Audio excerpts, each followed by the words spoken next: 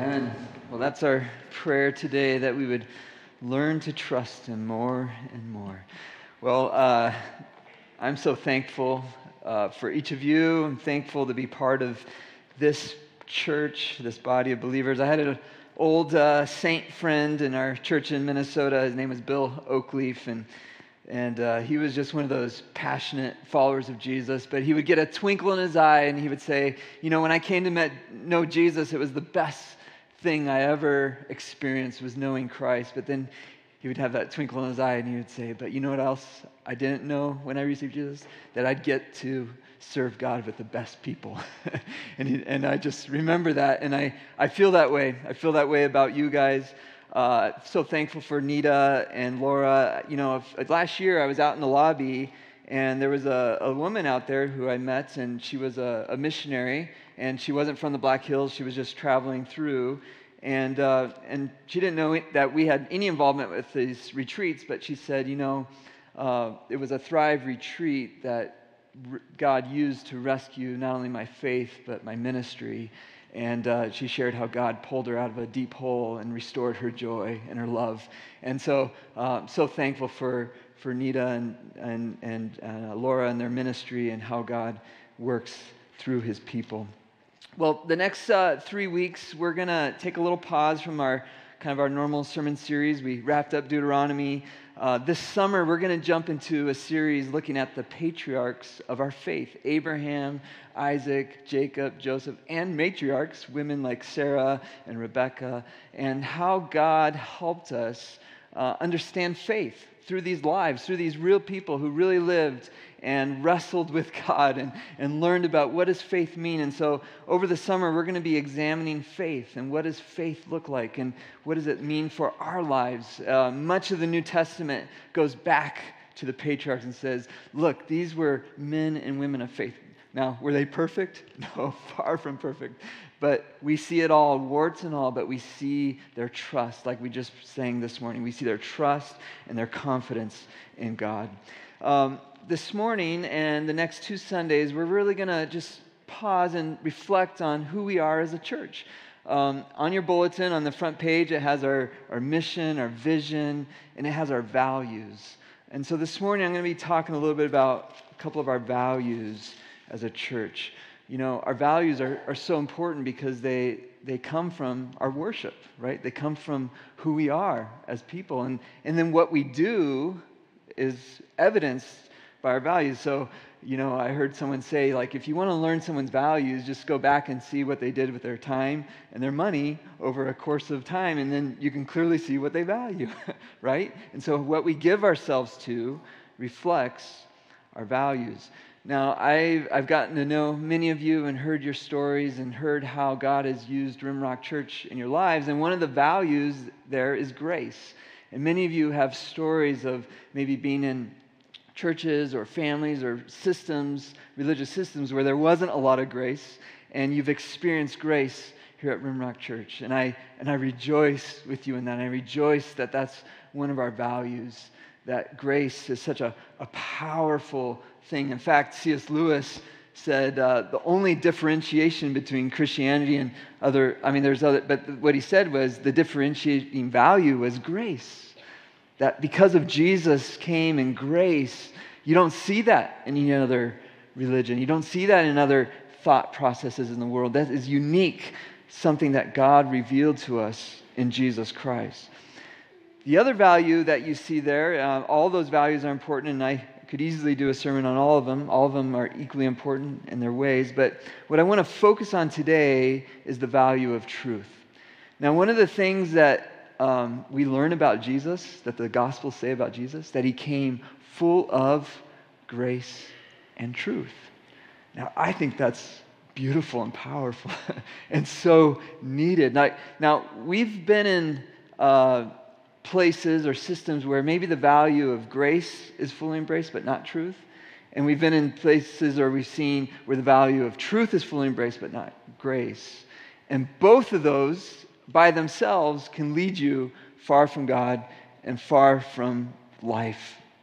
In fact, they could lead you to very dark places.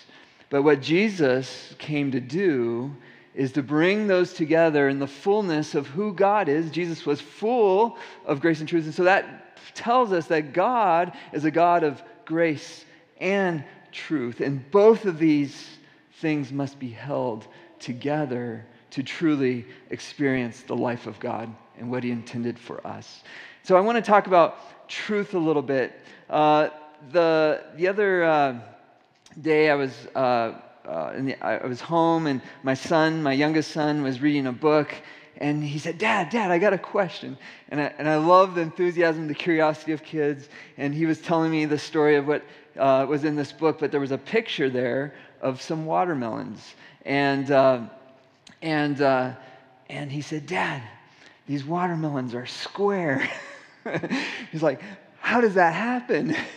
I think I have a picture. Okay. And there's a heart-shaped one there too.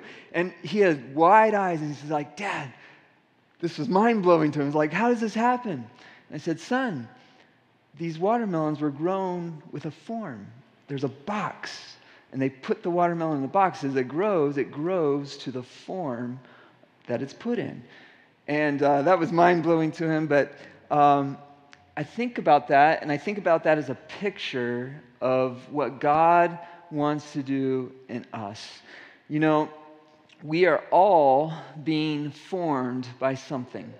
Now, this is intrinsic to how God created the world. Sometimes we have this mistaken idea that the nature should be wild. But as Christians, we don't believe that. In Genesis, it told us that God created a garden. He created the earth. But remember, the earth was formless and void. And then what did God do? He brought order. He brought a form to bring order into creation so that it would flourish and it would function according to its design. And that is true not only in all of creation of God did, but in the garden, He placed Adam and Eve in the garden. What did He tell them to do? Work in the garden, care for it, and He said, subdue it, manage it. So there's this mistaken idea, and by the way, this is an idea that's deeply rooted in our culture, but it is an anti-God, anti-Christ idea that somehow things are to be left alone and that they flourish wild. And that is not true. That is not how God created the world, creation, or us. We are to be formed. And this is true in all things, not just human life, but all things. I'm a gardener, and I love growing things and caring for things. But if I didn't have a fence around my garden, and if I did not care for my squash or my watermelons, they would be destroyed. They'd be eaten by the deer, or they would grow wild and unformed. And so it is very important that I manage, I care for the garden so that it can produce fruit that can be enjoyed. And so the form is so important. Now, we know this in our own bodies. So many of you exercise, you go for walks, you go for runs, you lift weights. Now, we know we need to do that, right? Because our bodies need to be shaped. They need to be formed. They need to be worked, the muscles.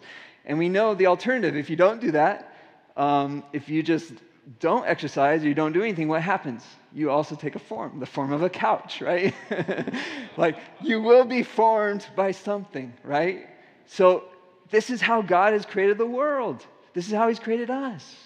We function in forms.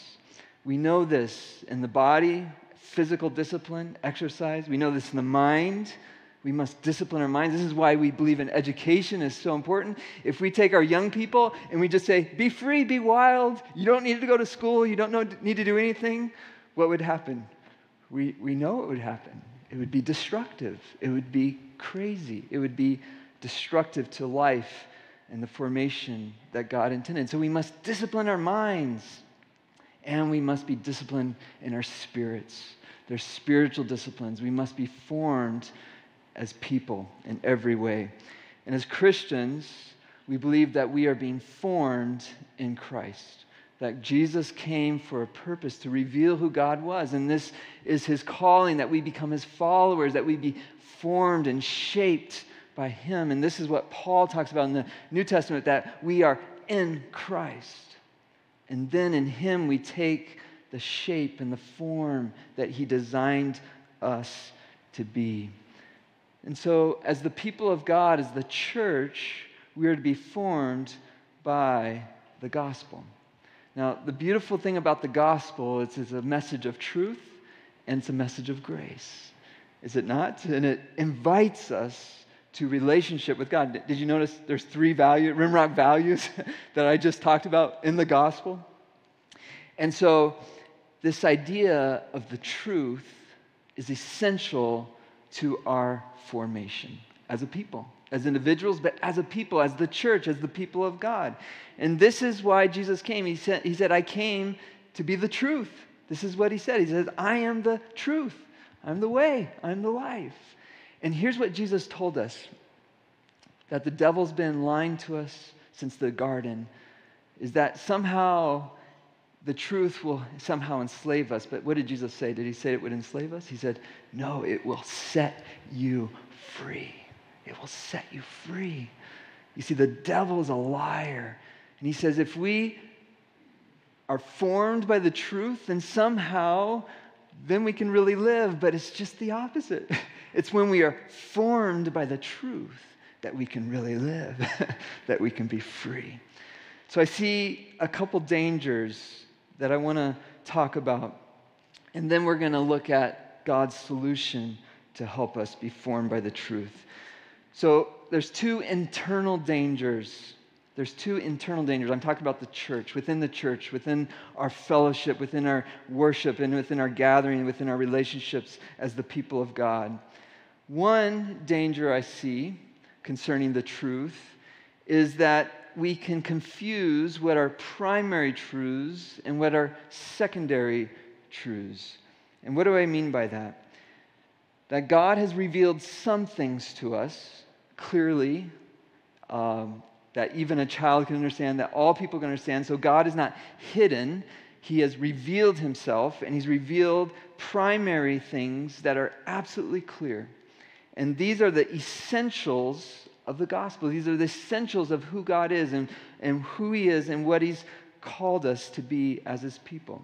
And the Bible spells these out clearly. There's no confusion. But then there's secondary things that God has left mysterious, that he hasn't revealed to us completely. I'll give you an example. One of the issues we all wrestled with, and we wrestle with it in the Bible, we wrestle in our faith, but by the way, people outside of the faith also wrestle with this because God has put this mystery in the very created order of things, is the tension between human agency, free will, and determinism, or what God has willed, God's sovereignty, his control over all things. Now, at one time in your life, all of you have wrestled with that. Maybe some of you today are wrestling with that. And you know what? I think God wants us to wrestle with that because he's left that mysterious, that tension between human agency, human responsibility, which the Bible clearly teaches that we have a choice, that we have to respond, that what we do matters. But the Bible also clearly says that God is sovereign and that he knows all things, that he knows the past, the present, and the future, and he is over all things and above all things, and he's outside of time and space. And so how do we reconcile that? Well, the Bible leaves that tension in place. And this is, I think, one thing that tells me that the Bible is true is because it matches reality. So even secular materialists, as they look at the world around them, they see that tension. And you know what? There's secular materialists who are free will, and there's secular materialists who are determinists. You see, they have the same tension because it's intrinsic in how God made things. And it's mysterious, and we can't understand it. It's mind-blowing. It's beyond our understanding. And so I would say that is a secondary issue that we can't define as a primary truth. And we've seen what happens. Did you know Denmark fought a war over that issue? They actually killed people. The sovereign people were fighting the free will people, and they actually took up swords. You see, we miss something when we fight over secondary things.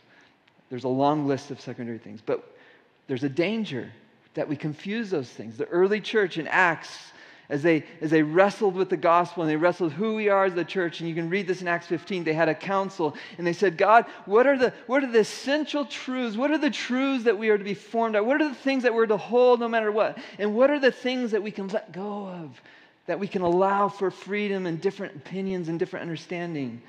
And it was a key moment in the church because they went to the gospel and they said, what is the truth? And they said, this is what God has shown us. And we will hold to these things.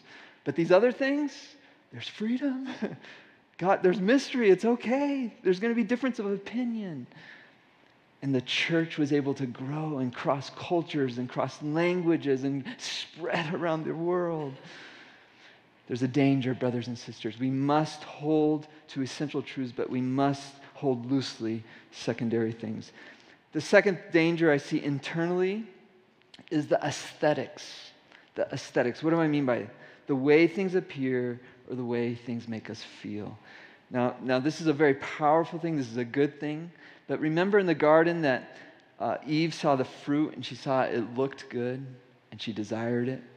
So we got to be very careful when we're talking about truth and essential doctrine, essential truths of the gospel, that we don't confuse aesthetics with the reality of God's truth. Now, I see this as a danger in the church in America. As I was growing up in the 80s, there was a church growth movement, there was a seeker-sensitive movement, and churches became very concerned about how things looked, appeared, and how they felt. And brothers and sisters, I think this was a great, grave danger that has gripped the church in America because the way things appear and the way things feel are not a solid foundation to build your faith.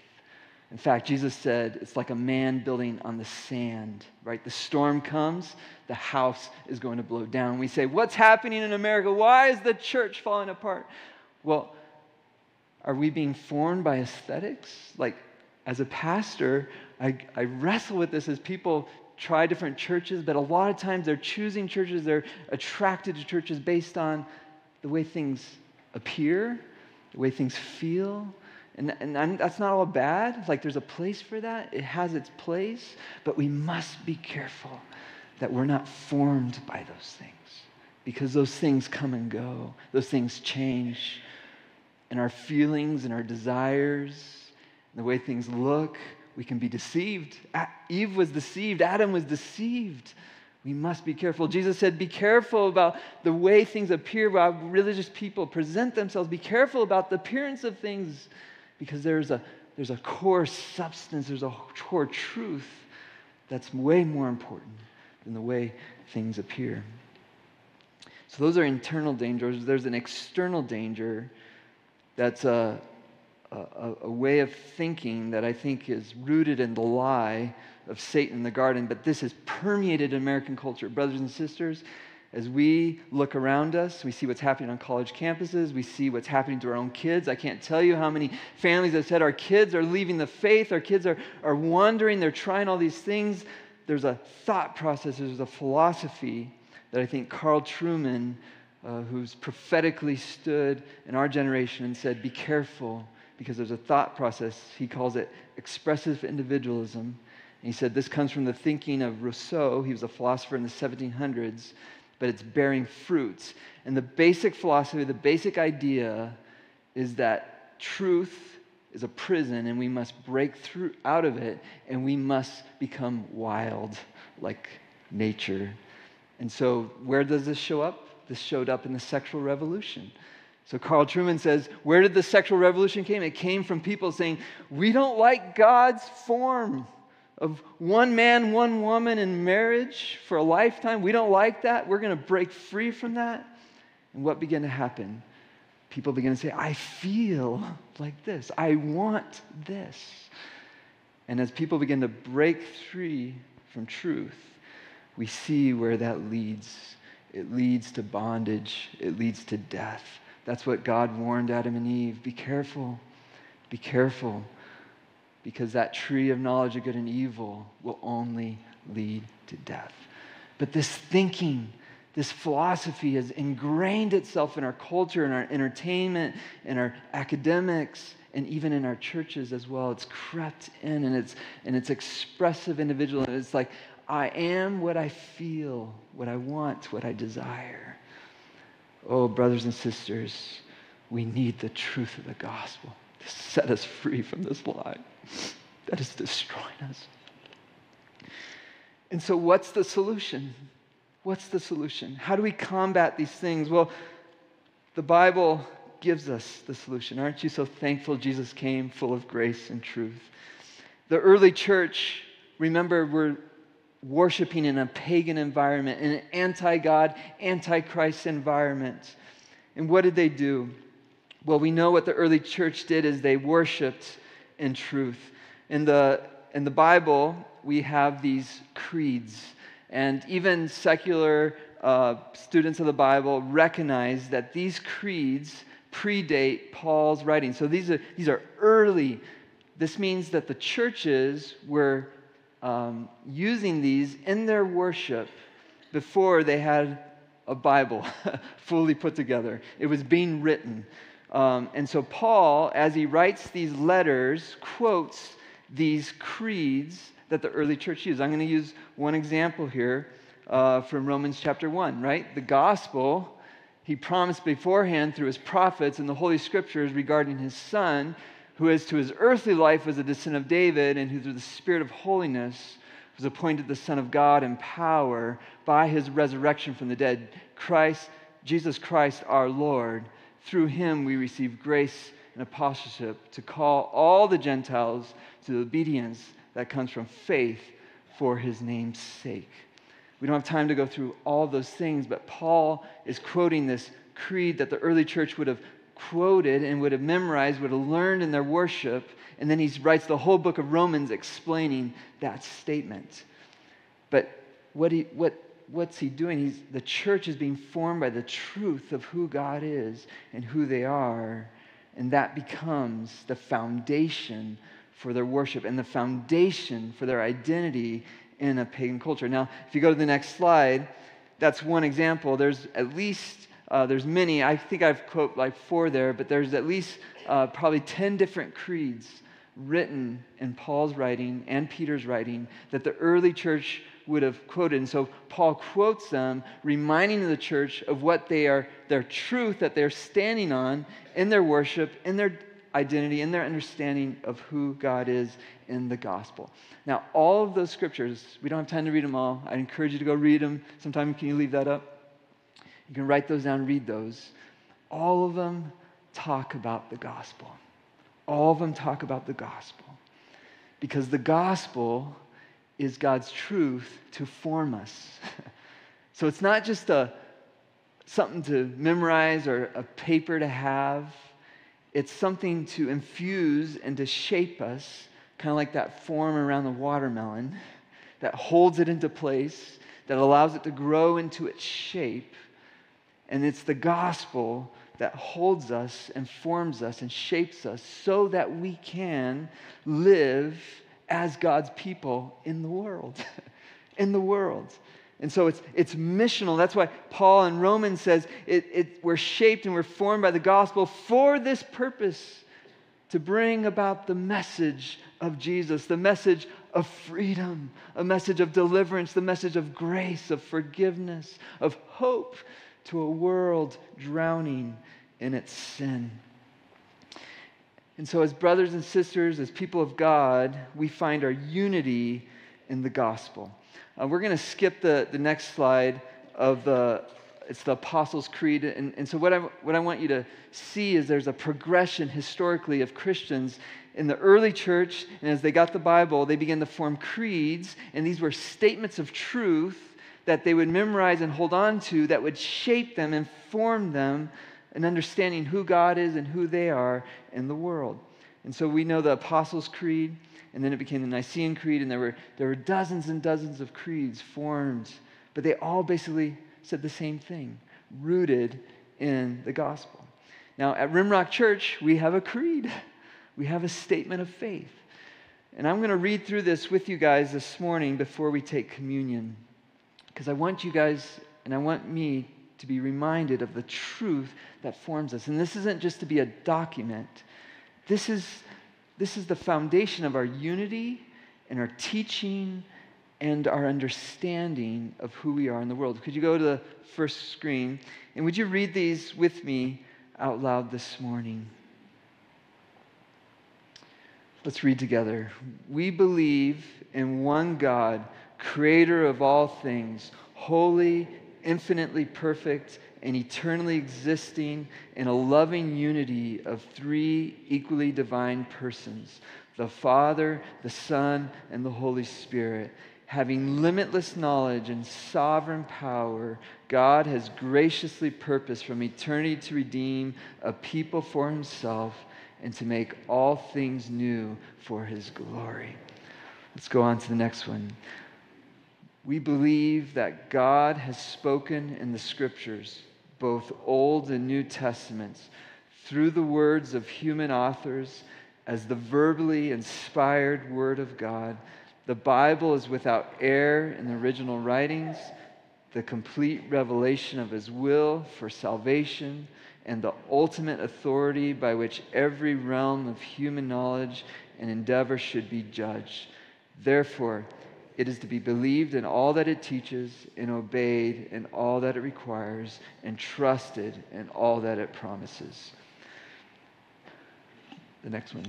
We believe that God created Adam and Eve in his image, but they sinned when tempted by Satan. In union with Adam, human beings are sinners by nature and by choice, alienated from God and under his wrath. Only through God's saving work in Jesus Christ can we be rescued, reconciled, and renewed. We believe that Jesus Christ is God incarnate, fully God and fully man, one person in two natures. Jesus, Israel's promised Messiah, was conceived through the Holy Spirit and born of the Virgin Mary. He lived a sinless life, was crucified under Pontius Pilate, arose bodily from the dead, ascended into heaven, and sits at the right hand of God the Father as our high priest and advocate. We believe that Jesus Christ is our representative and substitute, shed his blood on the cross as the perfect, all-sufficient sacrifice for our sins. His atoning death and victorious resurrection constitute the only grounds for salvation. We believe that the Holy Spirit in all he does glorifies the Lord Jesus Christ. He convicts the world of its guilt. He regenerates sinners, and in him they are baptized into union with Christ and adopted as heirs in the family of God. He also indwells, illuminates, guides, equips, and empowers believers for Christ-like living and service. We believe that the true church compromises all those who have been justified by God's grace through faith alone in Christ alone. They are united by the Holy Spirit in the body of Christ, of which he is the head. The true church is manifest in local churches, whose membership should be composed only of believers. The Lord Jesus mandated two ordinances, baptism and the Lord's Supper, which visibly and tangibly express the gospel. Though they are not the means of salvation, when celebrated by the church in genuine faith, these ordinances confirm and nourish the believer.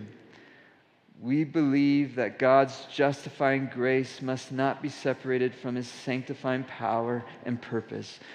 God commands us to love him supremely and others sacrificially, to live out our faith with care for one another, compassion towards the poor, justice for the oppressed.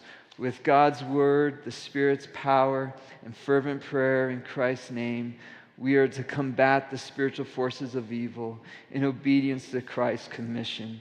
We are to make disciples among all people, always bearing witness to the gospel in word and deed. We believe in the personal, bodily, glorious return of our Lord Jesus Christ.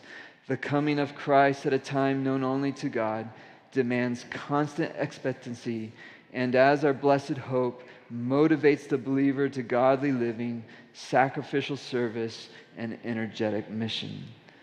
We believe that God commands everyone, everywhere to believe the gospel by turning to Him in repentance and receiving the Lord Jesus Christ. We believe that God will raise the dead bodily and judge the world, assigning the unbeliever to condemnation and eternal conscious punishment, and the believer to eternal blessedness and joy with the Lord in the new heaven and the new earth, to the praise of His glorious grace. Amen.